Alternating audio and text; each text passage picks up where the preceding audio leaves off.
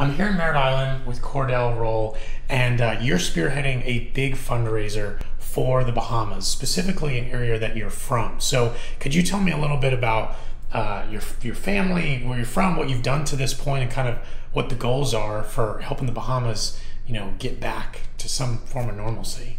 Yeah, thank you very much. It's been quite a journey so far. Grand Cayuga is a tiny little island on the northeast side of the Bahamas. Was directly in line with Hurricane Dorian when it came through, so the devastation has been unbelievable. It's a place that only real fishermen, people want to get off the beaten path, tend to go. So a lot of private boaters end up there. There's no airport, but there's a private island very near the Grand Key that people can fly into and then boat over to Grand Key. But growing up, it was amazing. Absolutely kid heaven. I mean, imagine somewhere you can go play all day, run around. You can't get lost. There's nowhere to go. And it's a community where everyone is your family. Maybe not by blood, but definitely by just relation and being there. So everyone's my aunt, my uncle, my cousin. And it's just a place where I could go in anyone's house, have lunch, have dinner. They can come into mine, and it was never any kind of a problem. About 500 people on the island, one school. You go there from K to 12, and if you're lucky, you can go to a bigger island, or be as lucky as I am to come to the United States and start a life, go to college, serve in the military. But Grand Key is just my heart, my soul.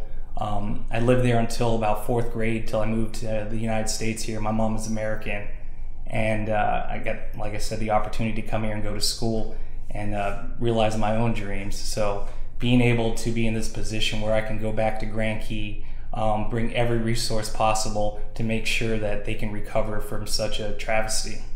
And you have already made it there once since Dorian passed through, so you've seen the impact, and we're going to have some photos to show on that. So I really want to hear, the story, so people know. People don't believe a lot of what they're seeing and feeling, and they don't know what to do either to get involved. And obviously you are boots on the ground. You have family and friends still there, and you've actually been there, and you're going back. Yes, sir. So tell me, from your first visit, what did you see? What did you experience? Honestly, it was one of the best days of my life. Pulling up and seeing the devastation is one thing, but hearing my brother call my name from the dock as soon as we came through the harbor was amazing. And my dad was waiting there. We had probably around 60 boats show up all together with supplies just a few days after the storm. So there wasn't a low head anywhere. Everyone was so excited to see us, thanking us. They hadn't had any representation from the government since about a week before the storm. So if it wasn't for these private boaters, it would be a horrible story. We had zero loss of life, but every home was affected on the island. And is there anyone specific that you were kind of meeting with and talking to, and any specific stories about them, being there as Dorian passed through? Did you hear? Yeah, so as soon as we got to the island, we started offloading the boat. And one of my main things was I got to get to my immediate family. So like I said, I saw my brother and my father, and then we went to see my grandfather, who was blind, and his mobility has really shrunk over the years, so he kind of just sits around. But we went to Rosie's place. He's got a couple villas there, all concrete buildings, so the walls were able to stay up, and I spoke with him. And just hearing him and my brother speak, it brought me to tears. I wish I could have recorded it. It was one of those moments my brother started speaking. I had my camera in my hand, but I was just looking in awe and hearing his story. But what he shared was amazing.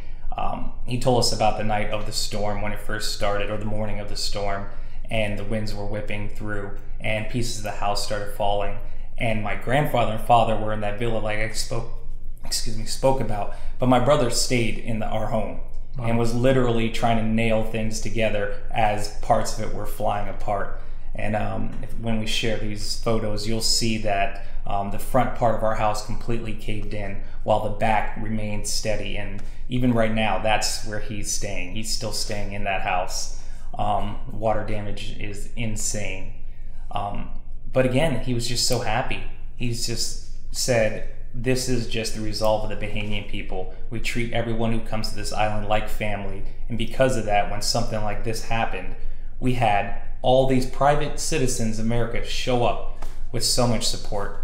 We had to have had nearly 100,000 pounds of supplies that day between those 60 boats. Every boat carried at least 2,000 pounds. Some of the larger boats, triple engine 42 footers that came, were carrying 6,000 pounds. So it was just amazing to see. Everybody was out there. People were playing music from their boats, and it was beautiful. You know, I've got a pretty funny picture of my cousin.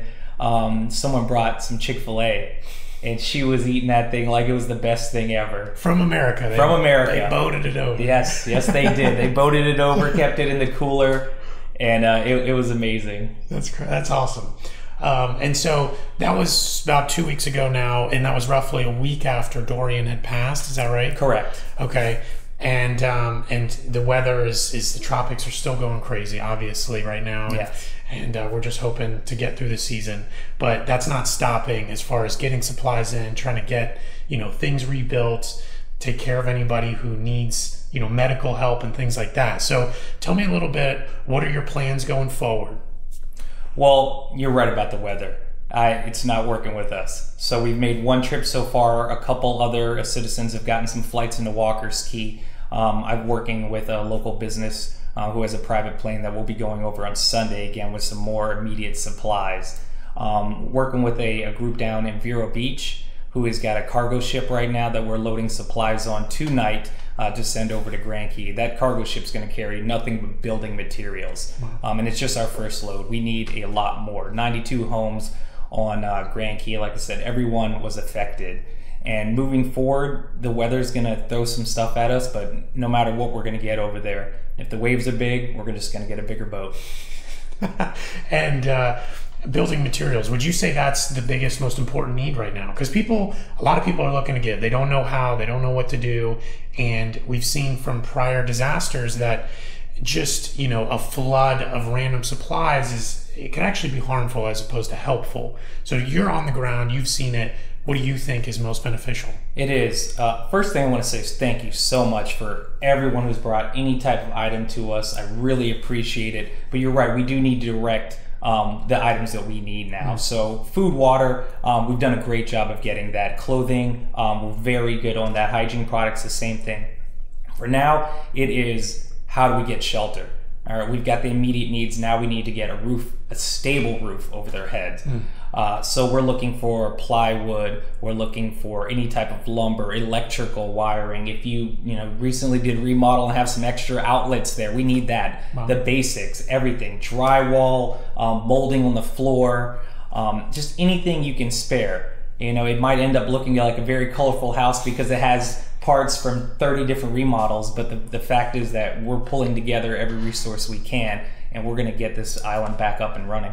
Awesome. And you have been putting in, you don't even sleep. You have a full-time job, you have a family, and you have just been nonstop. I've seen what you've been doing. And so you're physically getting materials over there. You have a GoFundMe. What are some people, that are seeing this? What can they do today to help at this kind of outskirt island that's not getting a lot of attention, but is devastated, and that you have obviously a personal history and relationship and family there? Absolutely. So I do understand there's a lot of GoFundMes out there, a lot of relief efforts, and I'm focused on Grand Key. It's a small area, and I think with the right support, we can make this happen and rebuild them. So we have started a GoFundMe. If anyone's interested, they can look me up on Facebook. I've made my profile public right now. That's Cordell Roll.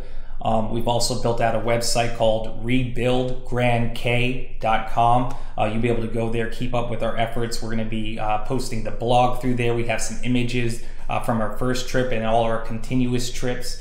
If you're ever curious about where the money's going, I have a great explanation on the site that lets you know that what we're buying, what we're doing with your money. We're not 501(c), but we are a group of citizens that are trying to respond together to help our neighbors in need. Our next stop, hopefully we'll be able to continue this conversation in a week or two, kind of get an update, as this is going to take a while, right? It's not going to be something that's going to be fixed overnight, and that's even just hoping that we don't have future too bad of storms and all that. So is there anything else going forward that people should know or that you want to share? Absolutely. If you live in Brevard County, or even if you live anywhere, October 17th, our community, business leaders, local public servants have gotten together and they've organized a fundraiser at a number of restaurants. You can find it again on the site that will be participating, and they pledge to donate a certain percentage of all their funds that night to our relief efforts, and it's going to be huge. So please check out the site. Look at all the different businesses. We're covering all of Brevard County, and if we can get another county involved or anyone else involved, we'll gladly take it, because these people need our help. The option of calling a home insurance, that's sadly not available for where we are in Grand Key, Bahamas. Well, I really appreciate it. I love what you're doing, and we just want to be there to support, and we're going to continue to, see what we can pull. I know you're bringing the community together. You got a lot of work still ahead of you, and we're here to help you. So thank you very much, and we'll just keep the conversation going. Thank you. Thank you so much.